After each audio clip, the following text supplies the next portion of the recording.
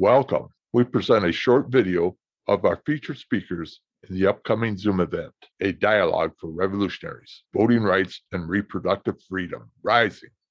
The event is on Saturday, September 10th, 2022. Starts at 11 a.m. Pacific, 1 p.m. Central, and 2 Eastern Standard Time. Each of our featured speakers are responding to questions asked in an interview. Please watch this video as you prepare to register for this event, sponsored by the League of Revolutionaries for New America. Just Google learna.org to find us on the web. That is LRNA.org.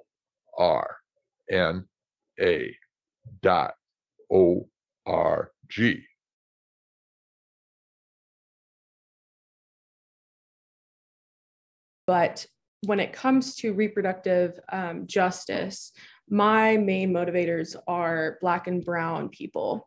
They have historically been pushed to the side when it comes to any issue, but specifically for reproductive care, a lot of need healthcare.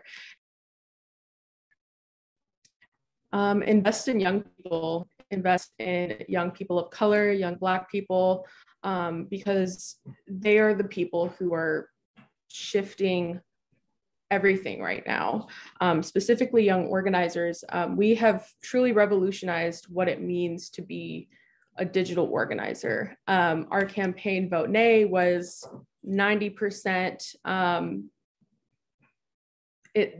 in social media. We had a pretty large following on our Instagram and our Twitter, Facebook. And so I think it's really important to understand that there's so much that we're doing aside from just putting in-person work or protesting in person or doing those things that are traditionally considered like advocacy. So I think it's imperative that we understand that young people are changing the way that we stand up for these issues, and it's really important to support them and uplift them in all of their efforts. Mostly out of necessity. My family has the entire time I've been married, which is 23 years, August 15th of this year. We've lived in extreme poverty. So it's a necessity for me to organize. I watched my whole block get shut off from water because none of us could afford our water. So I organized because we had to. We had to because water is life.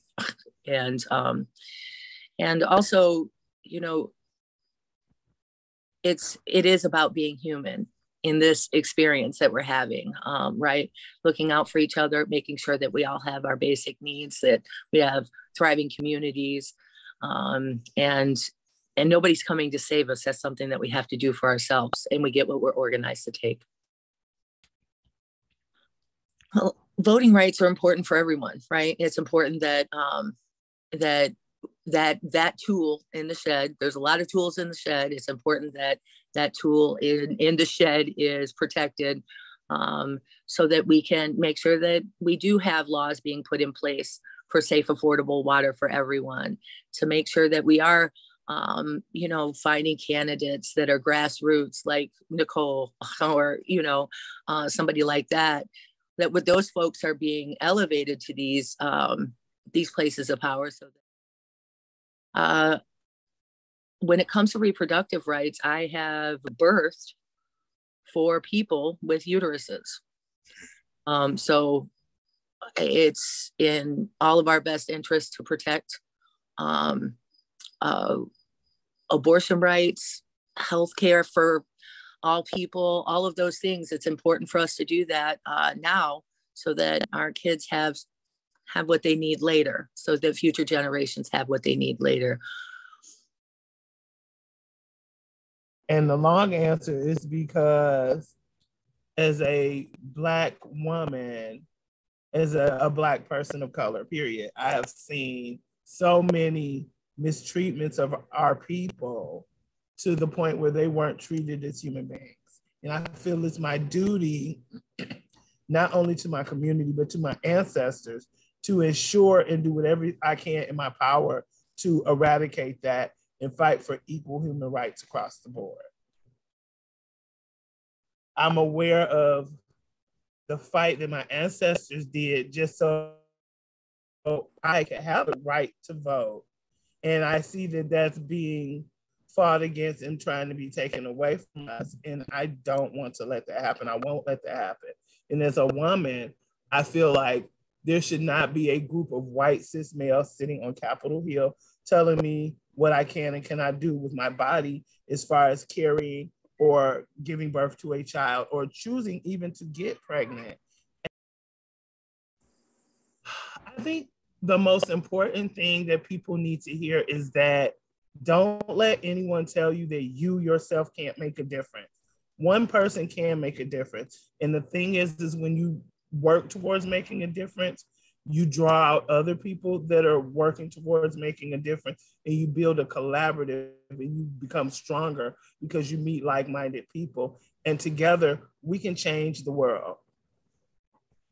But I have a lot of emotions about the pain, tragedy, and injustice that I've experienced in my own family.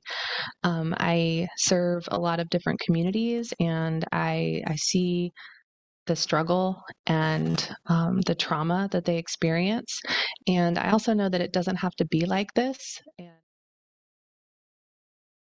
the state of Kansas, voting rights and reproductive freedom have been in the news. We recently defeated an abortion amendment that would have changed our constitution, that would have allowed for a total ban, and even worse, a direct criminalization of things like basic pregnancy complications. I think the biggest thing I learned in the last couple of years here in the state of Kansas is that most people are pretty reasonable. Most people generally agree at some level about our country, about our human rights, and about our privacy and about our freedoms.